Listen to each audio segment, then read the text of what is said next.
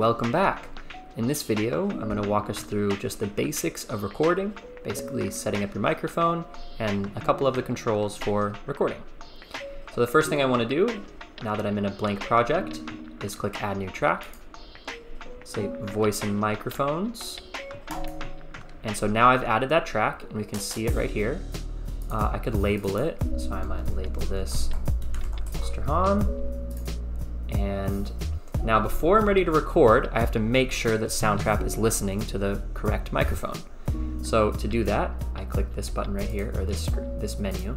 In case you don't see this, in case you see something like this, come over here to this little microphone button, click that, and that will show the instrument, or show the microphone. So now if I click on this will show me all my different options.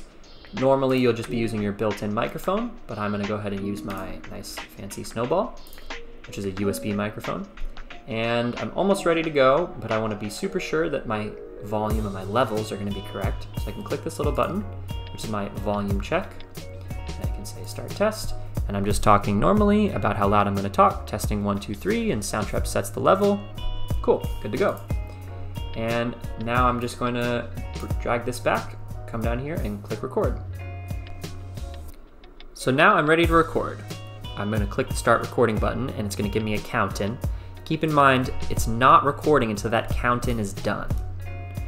As soon as it's done, you're off to the races. So here we go. Hey everyone, Mr. Hahn here. So we're going to take today and tomorrow to get comfortable with some basics of Soundtrap. We're going to work with loops and voice recording. Make sure to check your projects page to join the projects that I've invited you to. And I hope you enjoy making music with loops and recording your voice.